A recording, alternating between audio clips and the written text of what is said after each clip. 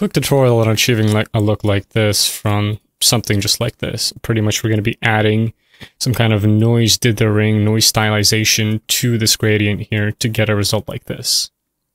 And so the way we would do that is we'd go on our mask here that we want to stylize. Let's add a fill to it. Now in the grayscale here, let's select some kind of noise texture that we'd like to stylize this with. So you can just type in noise and pick any one of these and choose which one you'd like.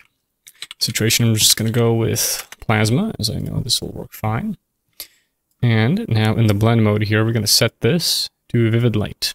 As you can see, it's already doing something, but there's seams and stuff, and we don't want the seams. So we're going to set the projection to triplanar. You can use different projections for different results here. As you can see, it's already doing things.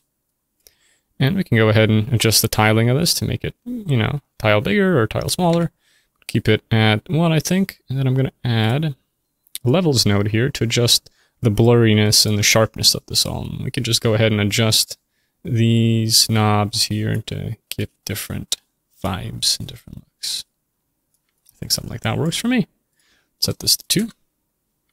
Now we can go ahead and just change this grayscale out to something else, like liquid, for example. Now we have a different look. Or something else entirely, right? Anisotropic.